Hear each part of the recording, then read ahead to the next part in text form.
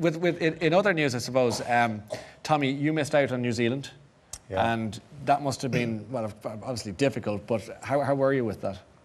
It was obviously very disappointing for me missing out on it.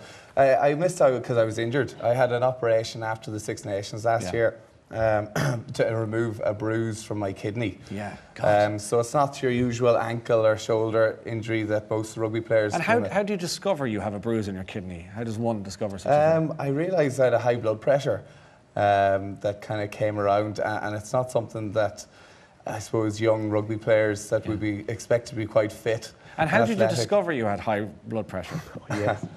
My girlfriend, who's a nurse, she took my blood pressure messing around in the house one day. Okay, I was just going to say, you were messing around in the house one day with your nurse girlfriend, and she decided to play Let's Take My Boyfriend's Blood Pressure. It's a game you were heartily enjoying. Well, I had a thermometer in my mouth. Oh, well, indeed. And was it... was she wearing the uniform?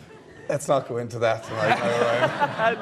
Let's go. Donica wants to know, was she wearing the uniform? Listen, she was just looking out for me, and it just happened that I had a high blood pressure, and what bit of fun turned quite serious then. And was the blood pressure relating to the fun you were having while you were finding out? Anyway, you got from it.